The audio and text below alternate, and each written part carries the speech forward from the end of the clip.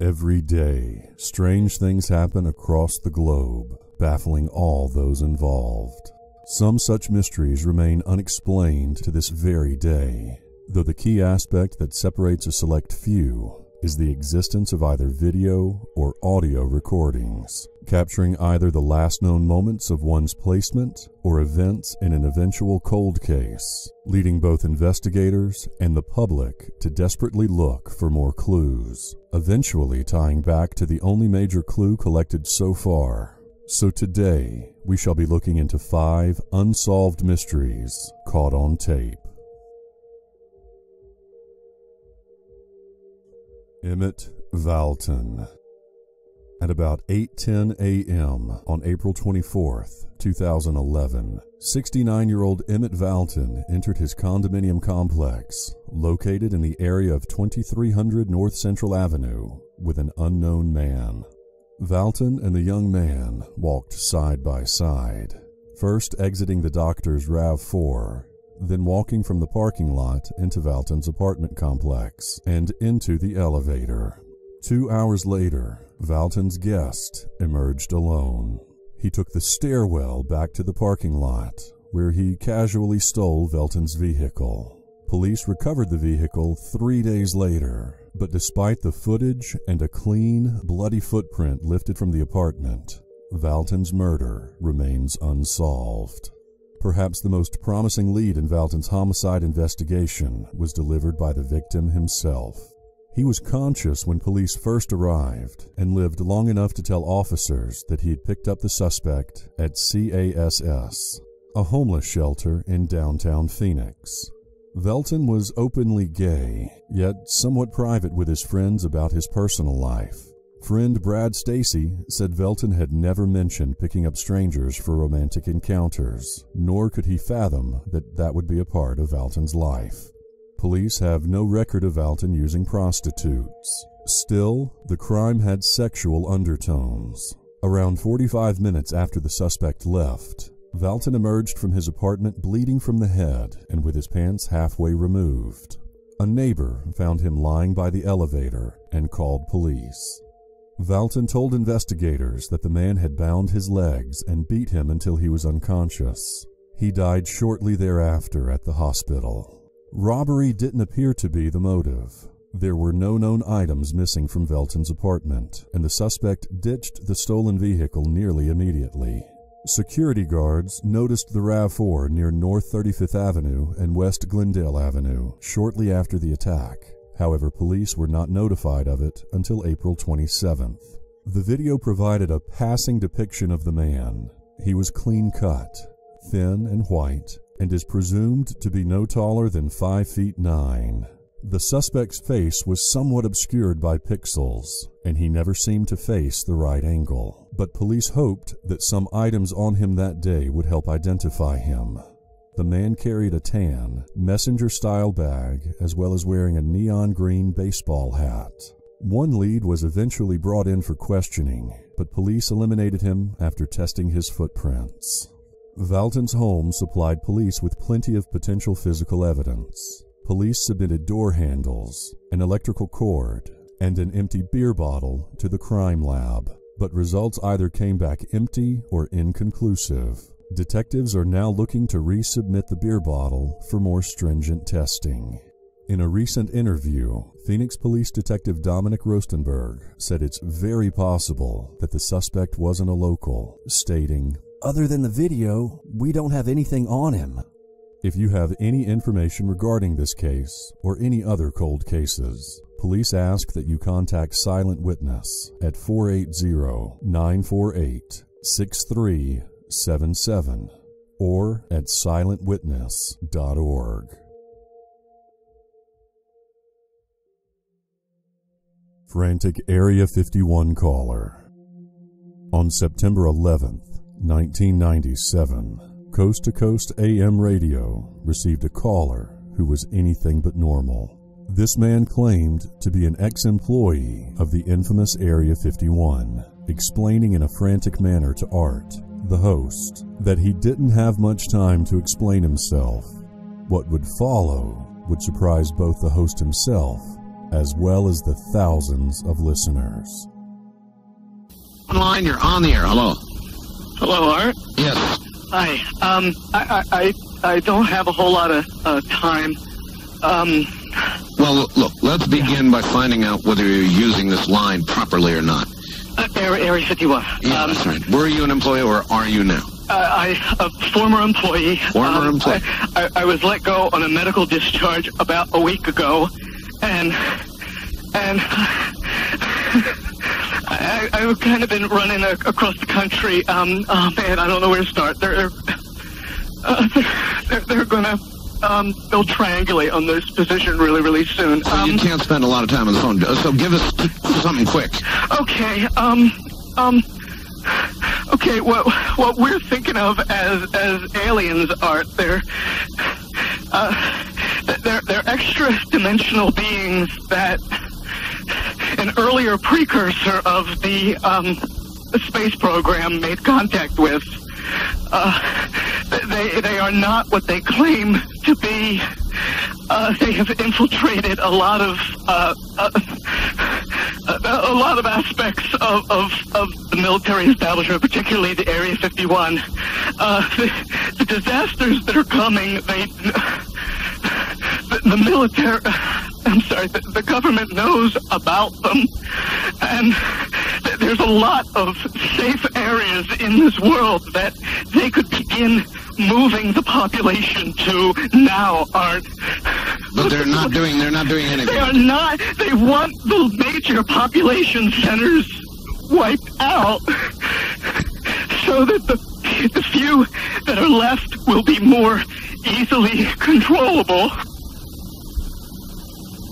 Discharge.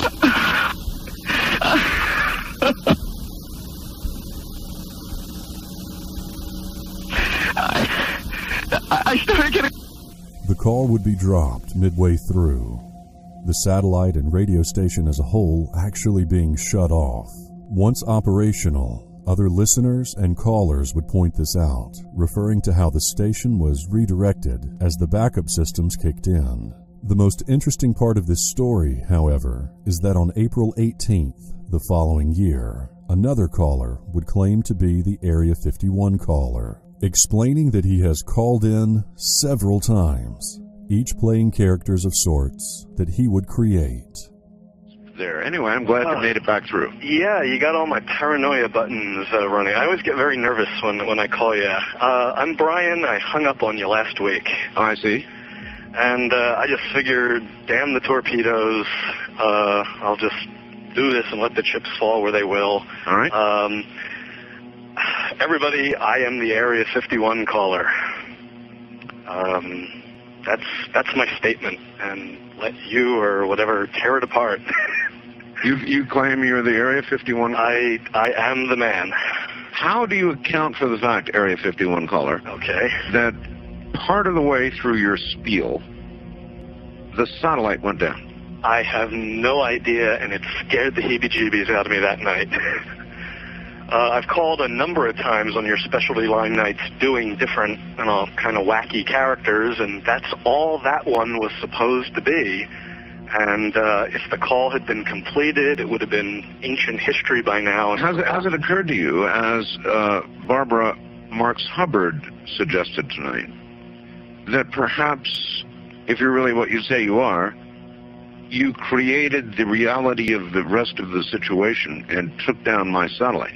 That scares the heebie-jeebies out of me because it means that what I was saying was somehow correct, and it was fabrication, kind of creating a reality. Yeah, if that was the case, I humbly apologize to you because I love your show, and the last thing I would ever want to do is knock tear me you off the air. So what can I do to prove my claim here? Well, I guess you could give us a little of what you gave us then so that we could hear it and know it to be you. Are you sure you want me to do that, Art? I'm positive. Don't, Art, please. I don't want you to ask me to do this. If I start doing that guy, You're right about that. Now, let's just take that little sample that you just gave us so that we don't alter some sort of horrid little reality here at the end of the program, and we'll let the callers be the judge. Okay. All right? I thank you for this opportunity. This has just been driving me bananas for months, and I didn't know what you wanted me to do. I knew it was very difficult for me to prove to you, but I just thank you for your patience in dealing with me up to this time. All right, it's quite all right. Thank you. Fritz in Phoenix, as a matter of fact, called and said, oh, yes, that's him. Somebody else said, oh, no. Now he has done his little Area 51 caller IMO, or the real thing, depending on what you think. And so we'll leave it up to all of you. That is what you think. This still does not explain away some of the main questions people have about the original call. Many even pointed out that the second caller's voice sounds slightly different than the original man's. Regardless, the man allegedly confesses that everything he said was completely made up and improvised. Yet, this does not explain away why the satellite was disconnected from the station midway through the call. Many people believe that there is a chance that this man, whether he was originally telling the truth or fabricating an elaborate lie, may have actually been on the right track, speaking just enough truth that the government or some other entity within may have cut the signal altogether to black out any more information from getting out.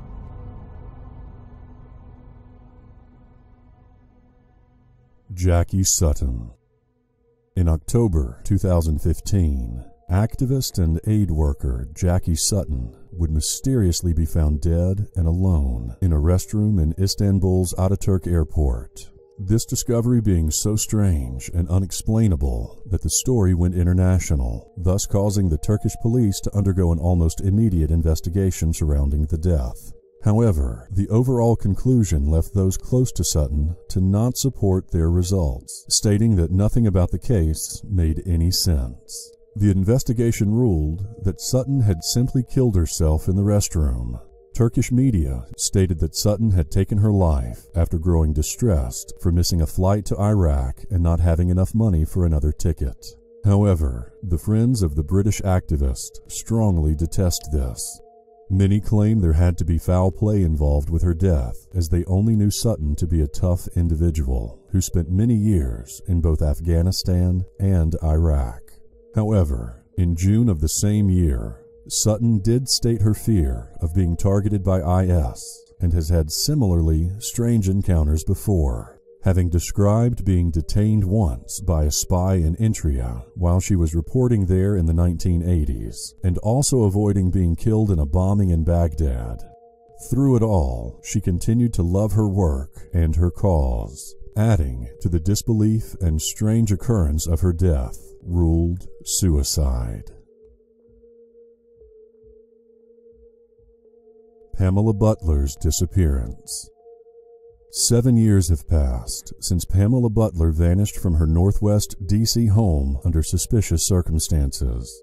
Her body has never been found, and there has been no arrest related to the case.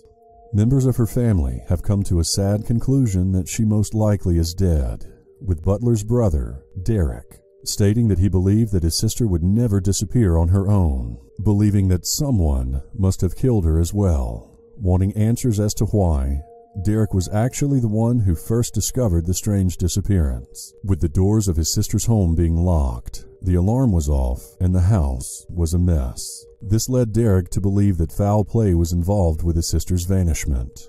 Pam's family would then look through the surveillance system installed in her house after she went missing. She could be seen on tape entering the house 2 days before Valentine's Day, and was never seen leaving. The surveillance system showed Pam's ex-boyfriend coming and going from the house at odd hours and for several days. One blind covering the windows was also raised, leaving Pam's brother perplexed, as she was not known to raise them as to keep privacy. It is also the only side of the house that was not under video surveillance. Derek suspects that this is how his sister's body was carried out of the house. Her ex-boyfriend, who was presumed to be a major suspect, said that they had broken up and he was only removing his belongings from the house. Police did question him several times, but he was never charged. Once more, there has been no arrest connected to the case, and it continues to be unsolved over 7 years later. Corona Mall kidnapping. On November 7th, 2004, a young woman believed to be in her 20s was captured walking along the sidewalk of the parking lot of the Corona Mall in Corona, California. At one point in the video, a black Toyota Solara pulls up beside her. Upon seeing the vehicle, the woman would set off into a run, only to eventually be run down by the vehicle's occupants, 2 men, and eventually carried back and stuffed into the trunk. Based on the reaction of the woman in the video, police believe that this woman could have possibly known the men or the car itself. As of now, there are no definitive leads in the case, or any solid evidence to even prove that this was a true kidnapping. As the video was rather blurry, the woman and the men have yet to be identified.